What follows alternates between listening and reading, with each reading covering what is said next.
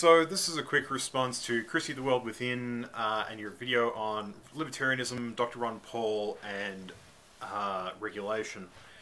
I'm going to start by citing the work of Bob Chapman. He's the guy who does the International Forecaster, a monthly newsletter you can get free online. Bit of a plug for you there, Bob.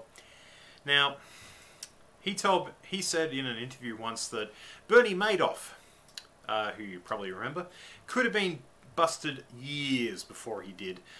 However, he blames selective enforcement, okay? If you're going to get nothing else that I'm saying here, you've got to understand this concept. Selective enforcement. It's how the big guys stay big by making sure that no one else can become as big as them, which would make them average. Now, there's regulations galore out there. Most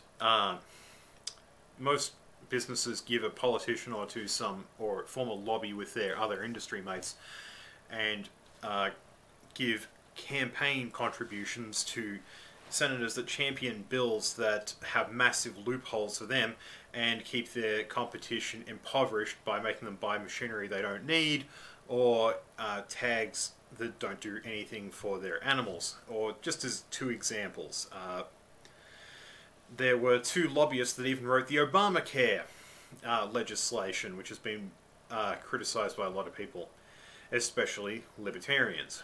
Now, so it's not about the regulations that you have, it's about how they're enforced, by whom, and for what reason. Now let's get on to Dr. Ron Paul. He is a quintessential libertarian.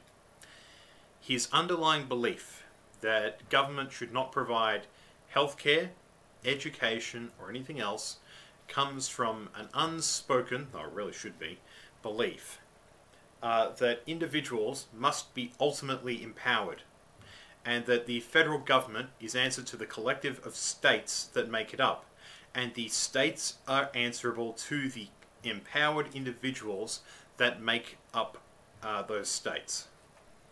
So inherently, the libertarians believe that it is a state's responsibility to maintain its own roads, its own schools, and its own hospitals, and it's your job as a member of that state to help decide and argue out with your fellow members of your state how that community will construct those services. Now, this negates that. Now, this reduces the argument of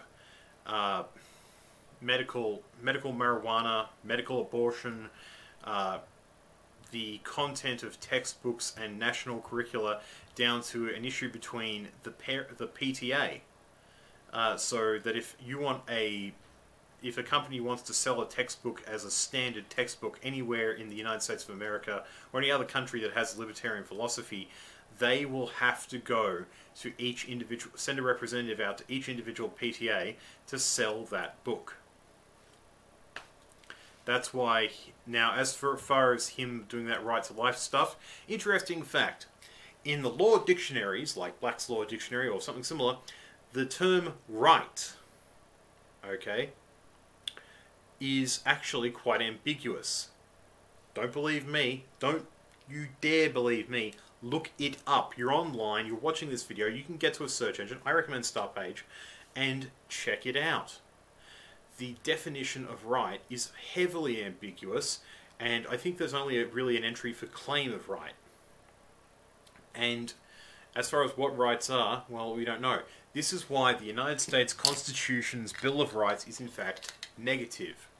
It negates the government from being able to claim certain things. It cannot search your stuff without a warrant that is specific. It cannot take away the militia's guns. It cannot, and thusly it cannot really disband an army. However, that's a whole different. However, it can't raise. However, in the original version, it couldn't raise funds for a war without going to the states to buy war bonds. So when a state said, "I'm not buying it," and enough of them didn't, the war got cancelled for lack of funding. Not a bad idea, really.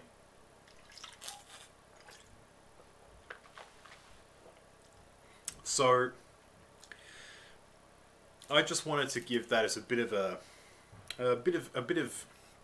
a background to what you're talking about. So as far as marijuana goes, I still think that either anarchism or libertarianism is probably the best bet for getting it legalized, because the people that drummed up all the hysteria over smoking a bit of harmless reefer were the paper mill operators who found it easier to shred trees rather than hemp. And of course their buddies.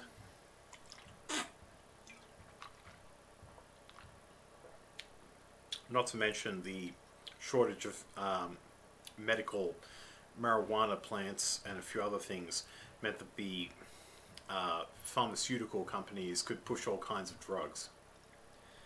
So it ain't about whether a bunch of regulations are there. It's about how they're enforced. And to be honest, I don't have a lot of faith in the way they are enforced here in Australia, there in Canada or America. I'm Aussie Griffin, and I hope this has given you food for thought at the very least.